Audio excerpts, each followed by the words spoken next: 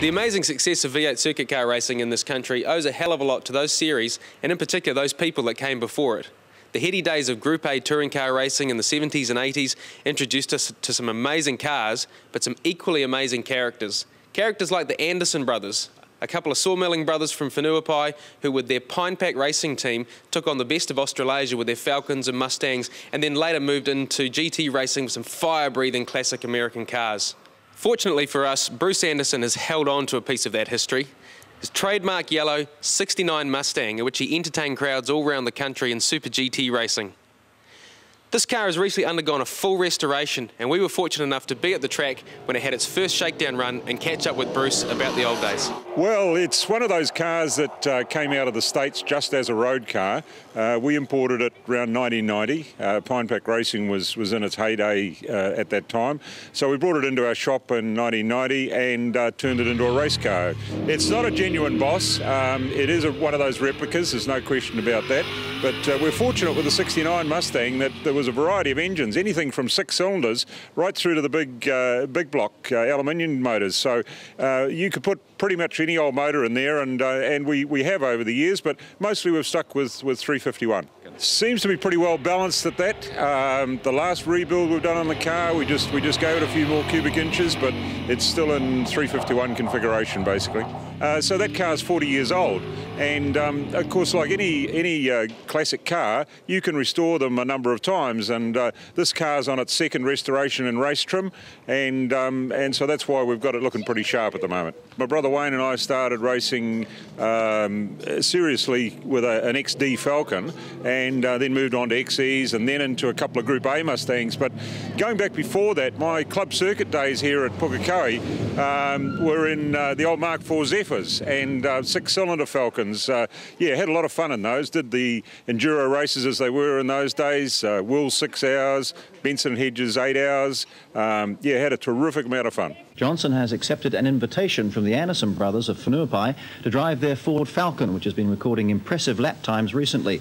Johnson, who has a Bathurst win to his credit, was forced out of the recent James Hardy 1000 race in Australia by mechanical failure.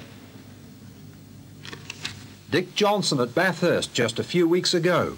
A real estate developer from Brisbane who now does more motor racing than real estate developing, Johnson is one of the more colourful characters on the Australian track. The Falcon gave out before the end of the race, but Johnson's faith in Fords is immovable, and he's here to drive the local one. It's the car owned by Bruce and Wayne Anderson of Whenuapai, which last Sunday was briefly leading at Bay Park. The Johnsons, the Brocks, those were the people, the Moffats in Ford. They were the ones that I certainly looked up to and admired. Some of the people may remember that we had Dick Johnson over here in the 80s. I had him co-drive with me at Wellington, and that was just a neat experience. Met up with him again at Hamilton just last weekend, and still the same guy, lovely bloke, and so some lovely experiences there. But look, I think the guys of the age group, I think this is the old Generation X, Generation Y thing, and there's other generations they start talking about now. I think the young people of today do look up to those Win Cups and others because they're the people they know, and so it's really the area that you live in. I respect these young fellas' ability enormously, but I suppose the smell of the petrol, the smell of the rubber, the howl of the V8s at Bathurst or anywhere else we saw them, that was the stuff that made my memories. That's the stuff I think that when people come to see these classic events, they recognise that, and that's what they really get a thrill out of. Today's pretty special. You know, I've had a chance to have the 69 car out again, and yeah, pretty special to get out there. And I know my son likes to rub it into me that I'm getting a bit slow, but you know, we got down to the 62s today without much effort, and you know, there's a bit more to come. Went to Bathurst in 85 and 86 with those GT Mustangs. Had a lot of fun with that. Did Surfers Paradise on its last official meeting. So yeah, there's some milestones there. Went back to Eastern, well, not so much back to Eastern Creek, but back to Australia just a year or two back, and was able to drive those classic Mustangs at the classic meeting there at Eastern Creek. So they're special moments when you can do that. I think the really special thing is that the cars that the boys run in that Central Series, even today's youth seems to recognise them, and I suppose that's thanks to television and various films that have been put together over the years.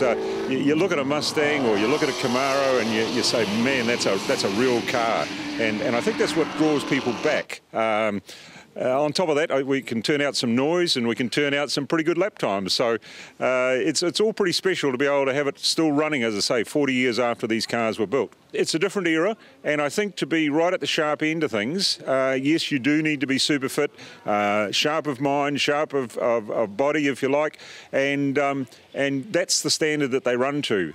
There's no question that people like ourselves who hop back into these cars that the young fellas run today, we're always a little off the pace despite the experience. So it's the sharp edge, the sharp end of motorsport when you're competing there. I always dreamed of getting a saloon car around here in under 60 seconds, and unfortunately I haven't quite managed it. 61, low 61s are about it.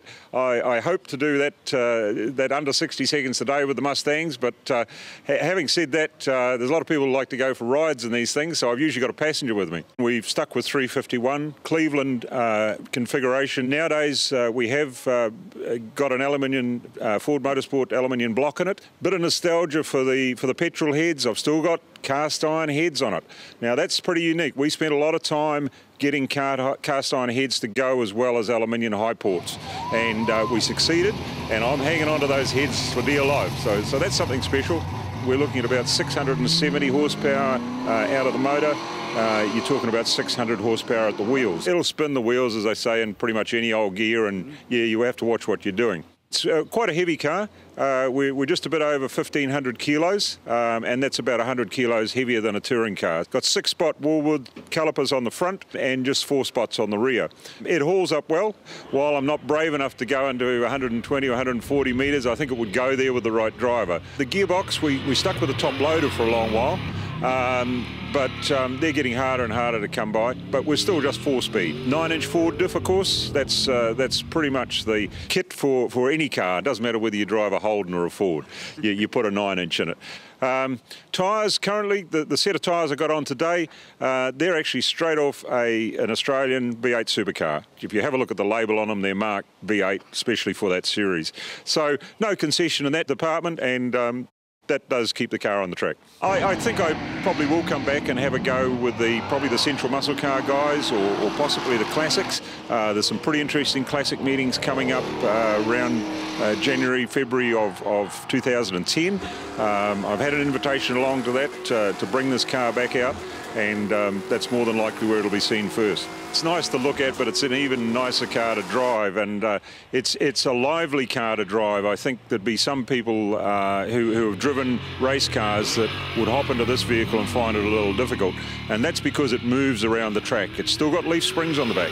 Now that's one of the concessions I was never prepared to make. I was never prepared to put coil springs in the rear of it, because I mean, to keep it in its era, it was always leaf springs. So you can imagine what they're like coming up over the top of the hill here. It's pretty interesting. An understatement to say the least. And I'm sure that with the front suspension issues that were discovered after this day sorted out, those sub 60-second laps will be there soon. And just to show you how much things have changed, check out these old shots of Pukekohe. I'm sure those picket fences will stop a wayward falcon in the wet. Bruce and Wayne Anderson, thanks for your time and thanks for your contribution to New Zealand V8 racing.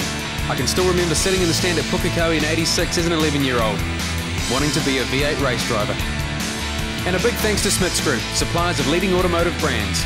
I gotta say, I can't get enough of watching that old V8 circuit racing stuff. If there's something you'd like to see more of, get on to v8.co.nz and talk to us.